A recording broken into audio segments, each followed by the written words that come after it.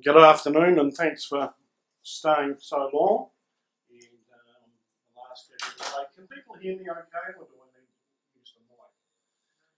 And I'll try and speak slow enough. I haven't experienced like some of you, the Australians, might have picked up that I'm not Australian. This is a New Zealand accent, and sometimes it's even harder to understand than Australian. But I did work in the Middle East and lived here for a while, so salam alaikum.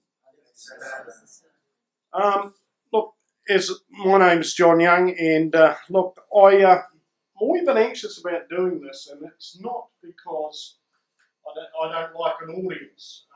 My family, my friends, and my staff will tell you that I do like an audience, but I was asked to speak here about research, and I don't really consider myself a researcher as such. I mean, I did a PhD about 10 years ago,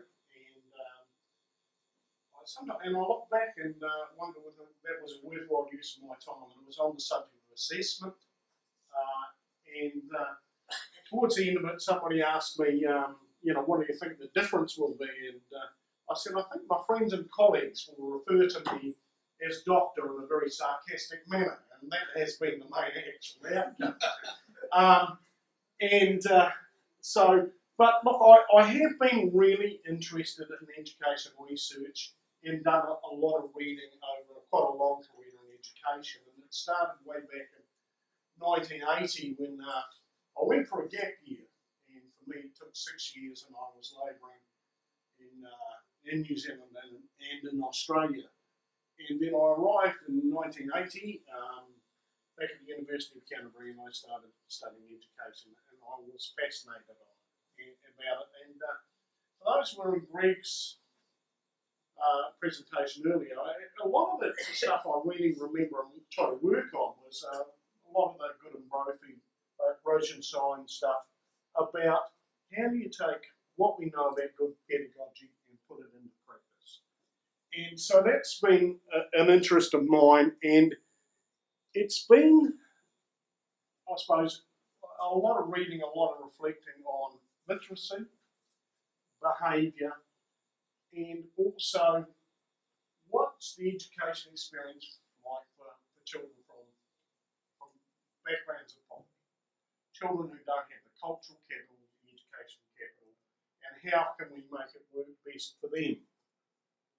And so I was principal in 3 schools in Wellington, and in 2010 my wife and I decided to go on a bit of an adventure, and we rocked up and we ended up in Libya about 8 months before the revolution. So I had the experience of a principal of trying to get their staff out through roadblocks and things like that. We spent some time in Egypt and then spent some time in Dubai. Now, if you spend a year in Egypt, Dubai is like dying and going to heaven. But the whole area of international education probably wasn't working for me.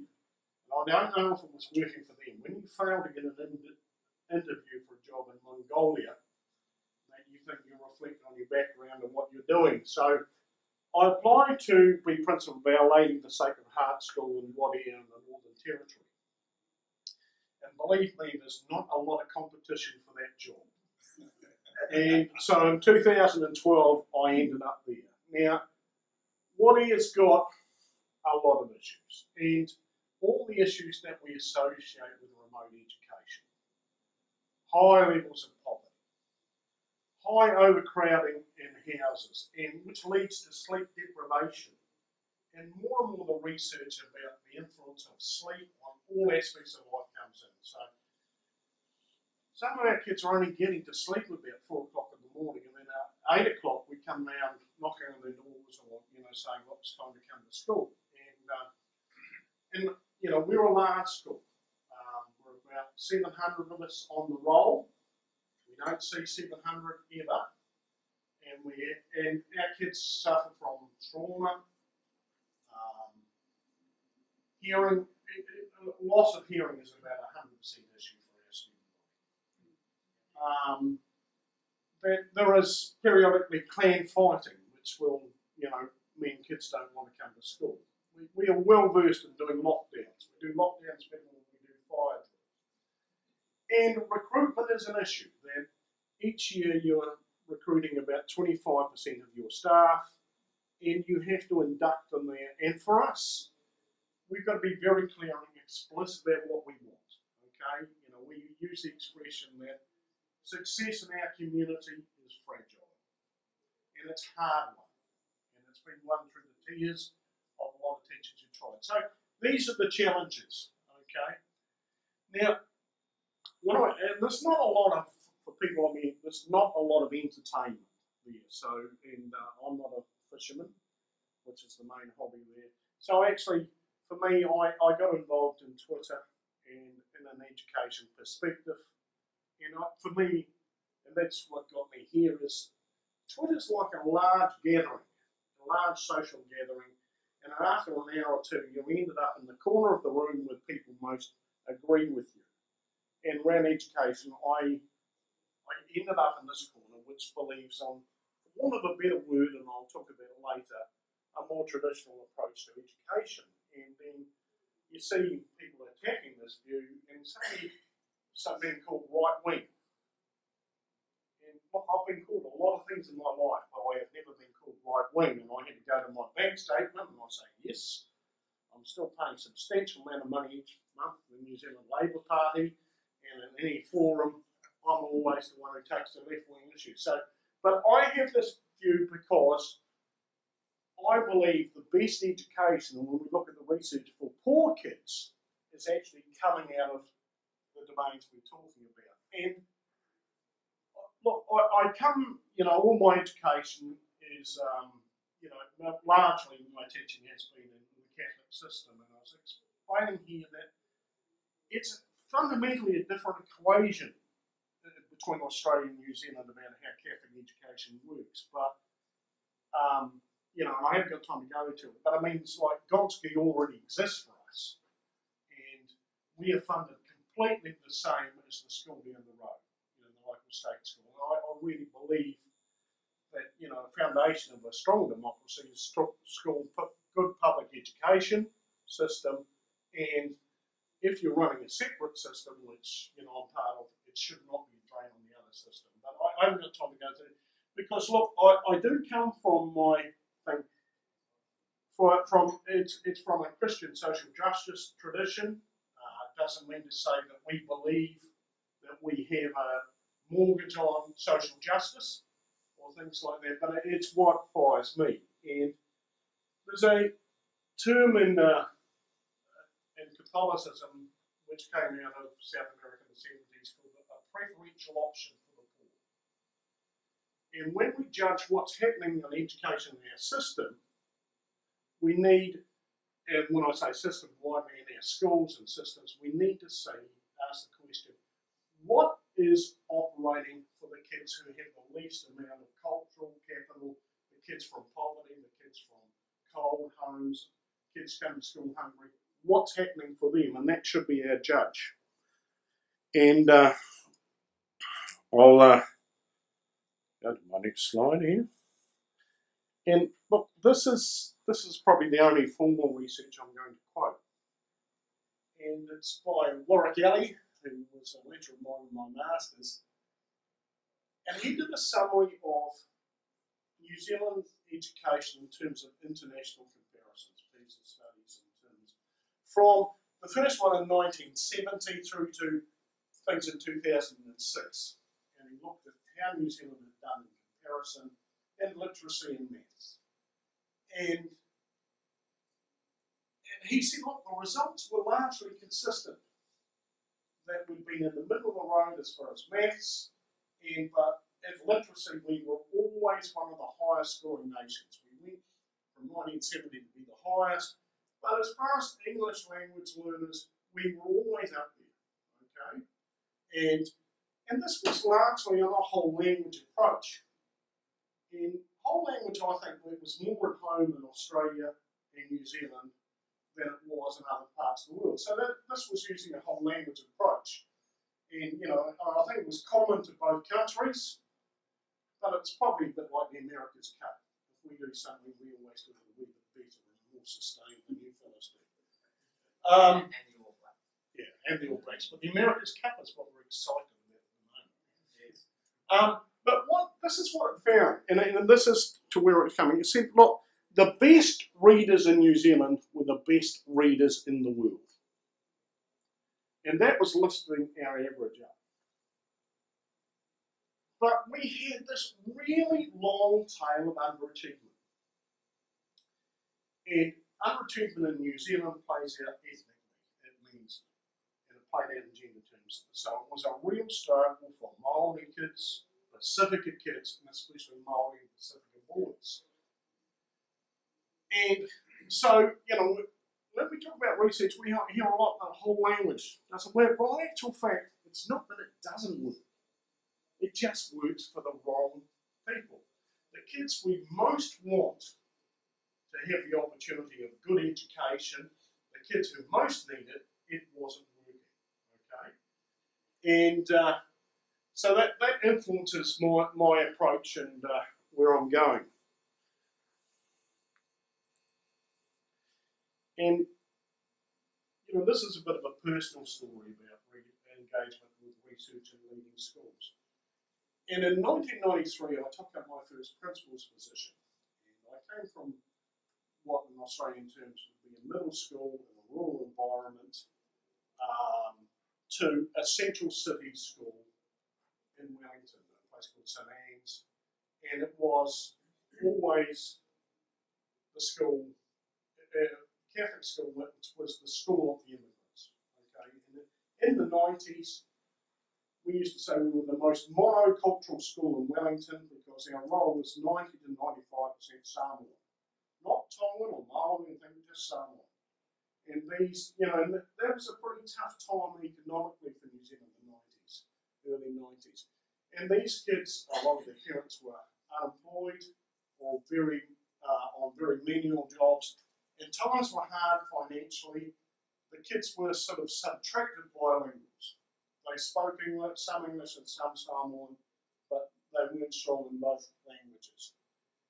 And I arrived up there and, we had some very dedicated teachers.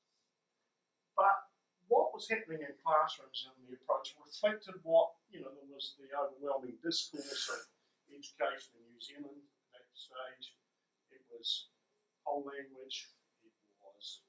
Children-centred and a lot of student choice, a lot of project learning, a lot of the stuff you're getting at today.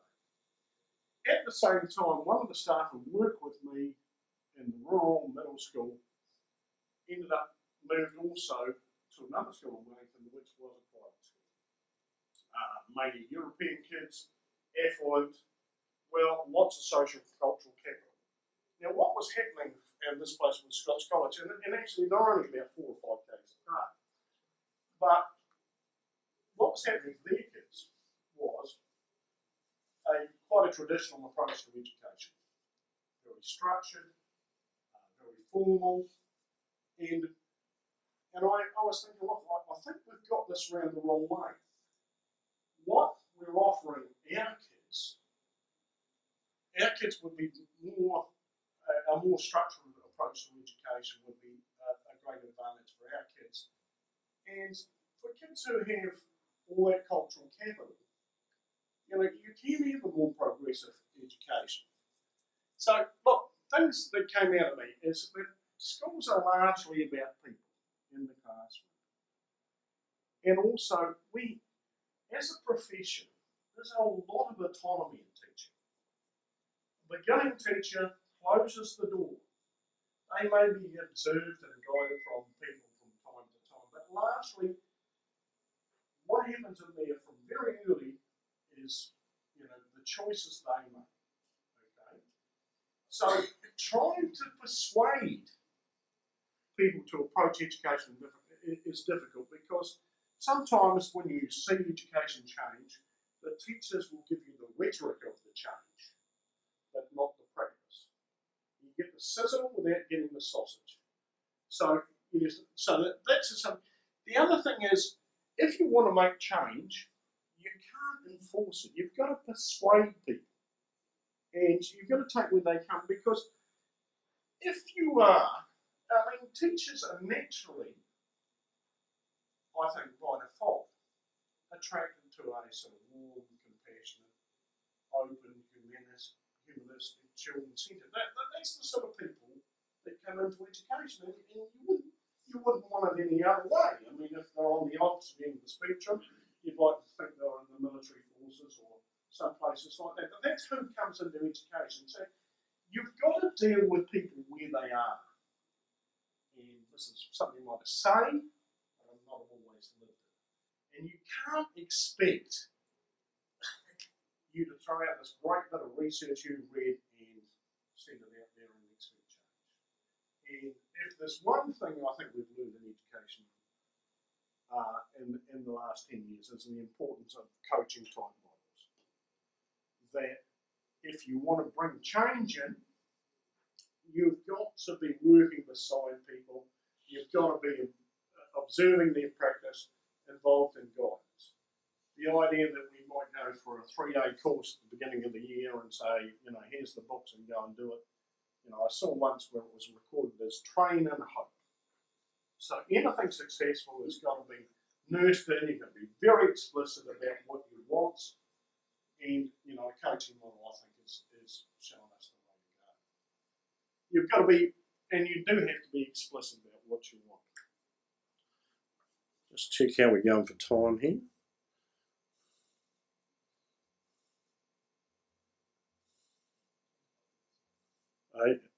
5 minutes to go, did you say? Okay.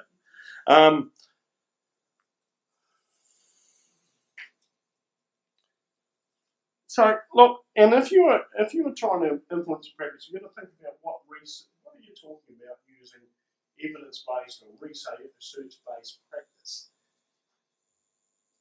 As I said, you can ask the major researchers, who is it working for? And a lot of studies, and I suppose an area of research I've been into a fair bit is sustained silent reading.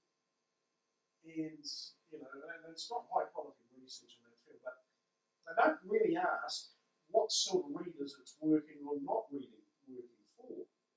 So, as I say, when we look at research, we've got to be asking, this is the effect, but was it the effect on which group of learners?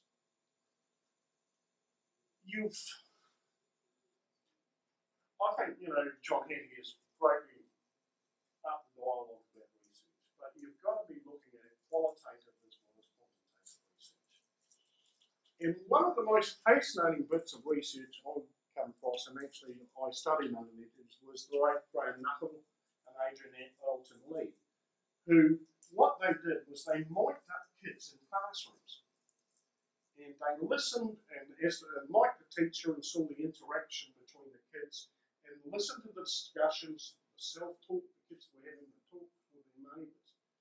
And it was a fascinating understanding of what really happens deeply in classrooms. So, I think we've got to approach research from both angles. And I do try and read the Hidden Lives of Learners, every year to 18 months, just to reconnect myself with what's happening.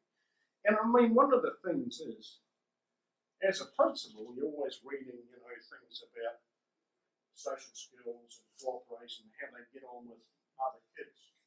And what Graham's work would say, as the teacher, you have got no idea in the world what's happening. It's like a prison community, it's a subterranean thing below the surface, what's happening. And one of the most interesting bits of research they did was just, these were done in Christchurch classrooms in the 80s, how racist the comments of the kids were to each other. And one research article was titled, "Get Your Brown Hand Off My Book," and it was fascinating. So I think we've got to take the research from the types of work John Hattie does, but this really in-depth work we can look at. You've got, if you believe that your research informs your practice, you really have got to be open to changing your views. And you shouldn't be using education research to support you in your next argument with somebody you might have a different view on. If you make a stance on that, and I use research-informed practice in the schools I lead, you've got to say to yourself, okay, when did I last change my views?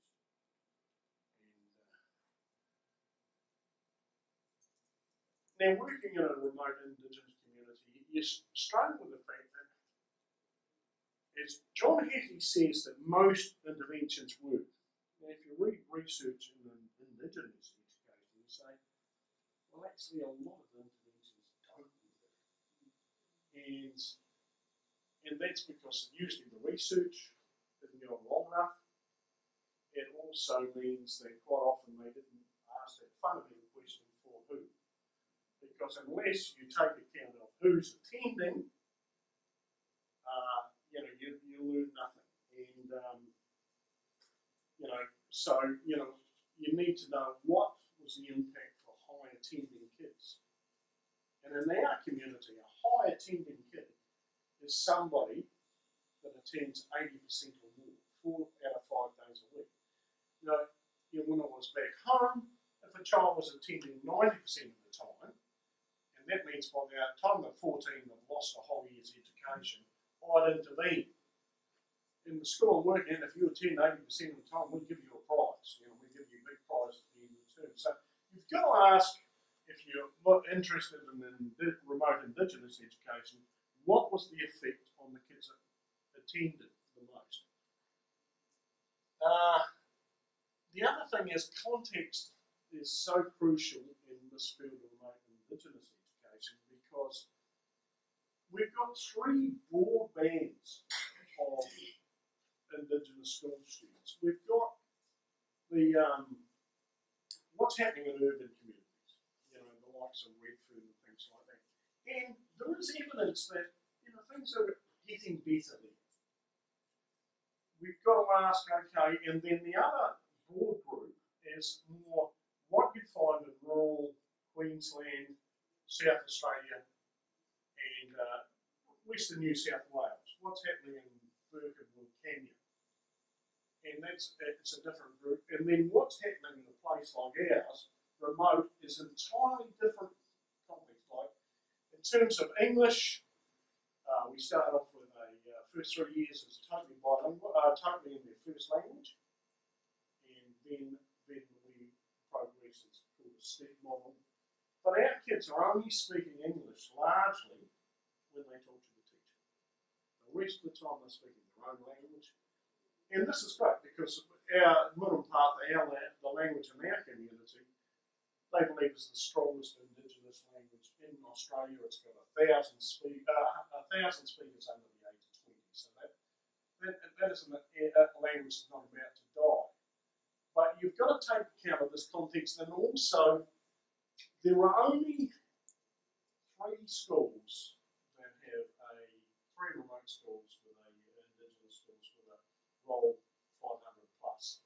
And what's happening in a big community like ours is a lot different than, say, a smaller community where you've got a school of about 60. So these are some of the things you have to be asking at the research if you work in my area.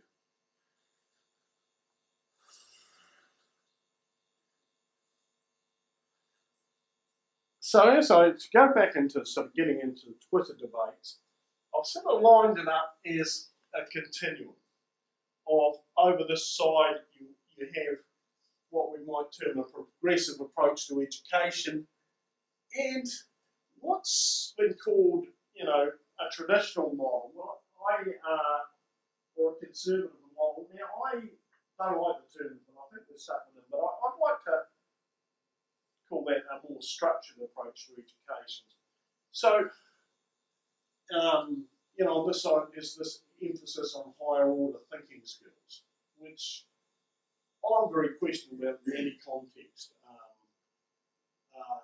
I remember having a debate in a hotel 10 years ago about the New Zealand curriculum, and it was saying, teaching higher order thinking skills. And my thing is, if you teach them to read very well, and they do lots of reading, they think very well, those kids.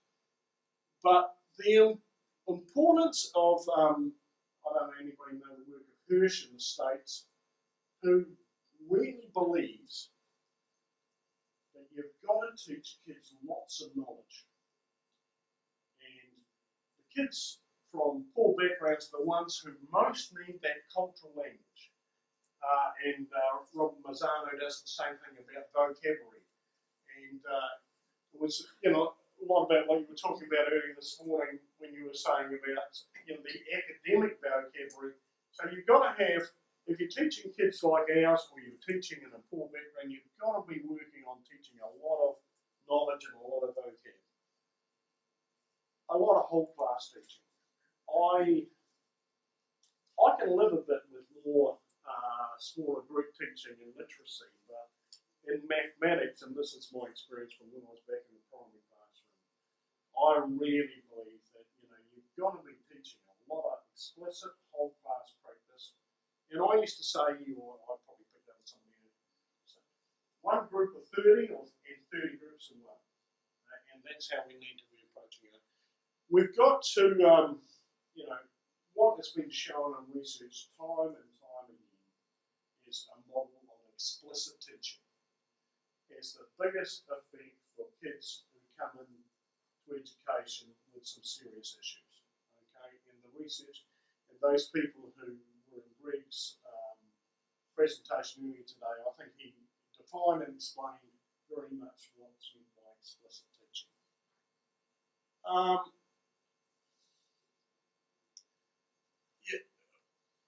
One thing that I do particularly challenge with is this idea of lifelong learning.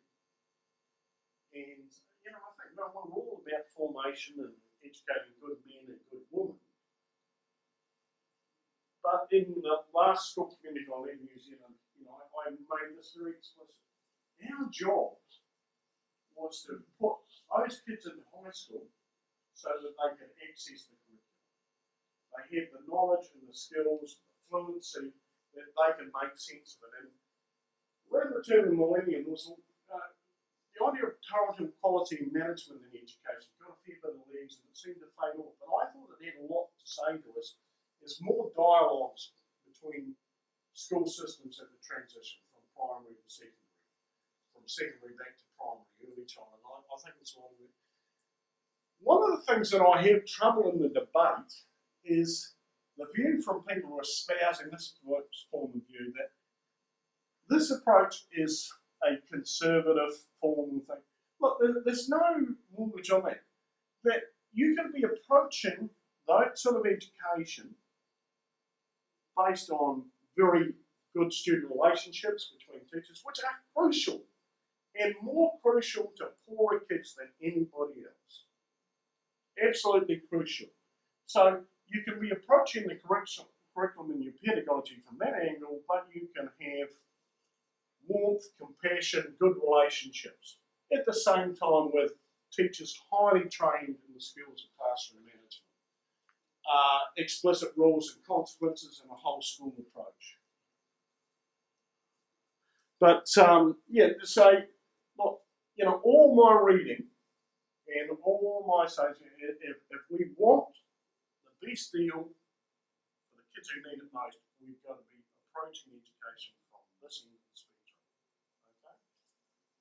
Okay. How are we doing for time now, people? Yep. So I've got two academics beside me, and I guess they identify as Indigenous, but I think they come from mixed families. One had a Dutch father and one had something else.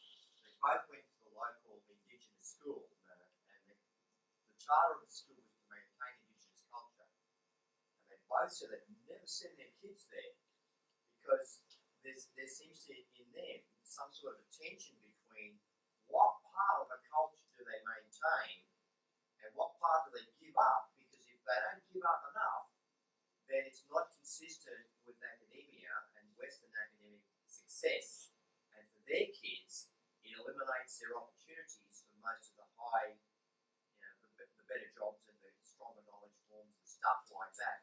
How do you balance this tension from your experience? Well, I don't know the answer to that. And it's something I live with and think with daily. And some of it, I call some of my roles choosing who gets on the lifeboat. Okay? And when I went from 2012 to Whatever, I thought that we would run such a fantastic school that there would be no need for kids to move and go over schools in Queensland or Melbourne or things like that. Now I'm of the belief that your best kids, the kids you hope to empower, who can be the community leaders for the next generation, they do have to leave.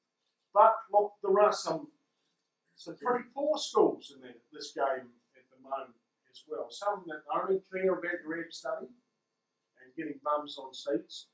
Really interesting one to follow. I was talking to Ben there was the Melbourne Indigenous Transition School, which has just started a couple of years ago, have some really good models and approaches. But yeah, no, it's a hard question. And in our community wants, largely, they want their language maintained, they want their culture maintained. But they want excellent teaching. And in a bilingual school, there's a lot of argument where we should get away with our, part of the program we should teach English only. My view is we've got to have excellent pedagogy in both languages. And I think that was what was lacking when I went there. And now I'm a lot more confident that the pedagogy we were using in Moonpath is a lot stronger. Yeah. So your students become literate in their first language initially, that's their first literacy? Yes, yeah, and that's our goal. And if they turn up, they do. But if they don't, I mean, it's such that it's a funny system in that we get huge numbers of kids turn up the first 10 weeks. We get very high numbers. And then about week 8, week 9, a number of them say, well, I'll try school again, it's still boring, and I'm not going, and you'll see them very little for the rest of the year. And you might be teaching a class and you will have 25 kids in front of you on Monday, 20 away on front of you on Tuesday, but only 10 kids came Monday and Tuesday. It's there for those issues. Okay, look, with 5 minutes to go, what is research based? Okay, classroom management. Every day, you've got to make this a focus. Every week you've got to make this a focus, and we do a lot of training. We use a model from Queensland called the Essential Skills of Classroom Management and Classroom Profiling. It's a coaching model. It's not rocket science. It's the best of research that the person who's put it together has packaged, in my view, very well. And a huge amount on classroom relationships. And if you want to read about classroom relationships, Russell Bishop, who writes about cultural response and pedagogy out of New Zealand, he is, and that is what he's got to say applies to any kids from difficult backgrounds. We talk a lot about the teaching of oral language, and it is so important. And it's very hard to find decent research on it. And you say, all right, I think this is really important. I want to go and pick up a master's paper on that. Very hard to find. So I think there's huge emphasis on that, but I'd like to see more research. Direct and explicit instruction, I talked about teaching a knowledge and vocabulary and really using, fast, quick, sustained data. And the thing we've got to most work on at the moment is parent engagement. After reflecting on where we've gone, and it's been a 6-year journey for me, because that's probably the one that I should have put more attention on. Just finishing up, look, these are the people that help me sort of make sense about it. I talked about Graham's work on the hidden curriculum. And his point, there's a lot of what we teach kids, they already know. That's something I'd really recommend. I think John Hacking, you've got to, I'll read his stuff in the reference, you've got to take his evidence as a fuzzy pictures. Important there, but it's not concrete. It's a bit fuzzy. I really like anything that Dylan Williams has got to say. And he writes like somebody's actually been in the classroom. Somebody else made this point earlier in the day. And I think he's a very clear writer and a very good speaker. And I get a lot of what he's. if you want to have the debate about a more structured approach, you know, this is the one I'll recommend to all my liberal progressive friends. You want to have a good read of it, you know. And it's not a great depth, but she certainly puts the arguments well, with passion and pretty directness. You know, corresponding this really, you know, the people who argue about, the people who put the case for teaching knowledge and how important that is. I've talked about Russell Bishop, you know, and cultural responsive pedagogy, which is basically says, and it's come out of Māori education in New Zealand, saying, look, this thing of relationships and very early research based in Alaska called warm demand pedagogy, I think is, you know, it's got a lot to say if we're working in cross-cultural ways, we're working with kids who haven't got the background that makes it easy to get education. So that's basically it. I think you're important. Look, for our visitors from Saudi Arabia, the one I think would be, if I recommended a book for you to read, it would be The Hidden Lives of Learners, okay? And I think it really is an in-depth understanding of what really happens for kids in their learning, what they need to do to actually improve their learning. You know, that's the one I would recommend the most. Thanks very much. Thank you, Now, you're all go to room floor 17, okay? I was told to tell that.